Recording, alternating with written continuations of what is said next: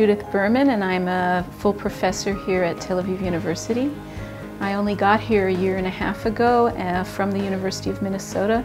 The work that we're doing right now that I'm most excited about is the rapid development of drug resistance in pathogenic yeast. So my lab works on yeast called Candida albicans, which basically grows inside the GI tract of all of us. And normally it's a commensal, that is, it's a friendly organism living with all the other organisms.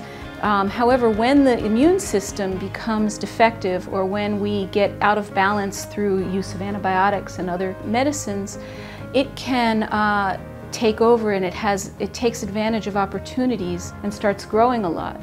If we give drugs to treat it, it also has the ability to develop resistance very rapidly. So what we've found recently is that if we give these drugs, sometimes we can see in a large proportion of the population, 10–20% of the cells, undergoing major changes in their genomes all at the same time, in a random way that then provides lots of opportunities for some of those individuals to be resistant and to grow in the presence of the drug. The researchers here and the faculty here and the students and the whole atmosphere here is very open. It's very collaborative.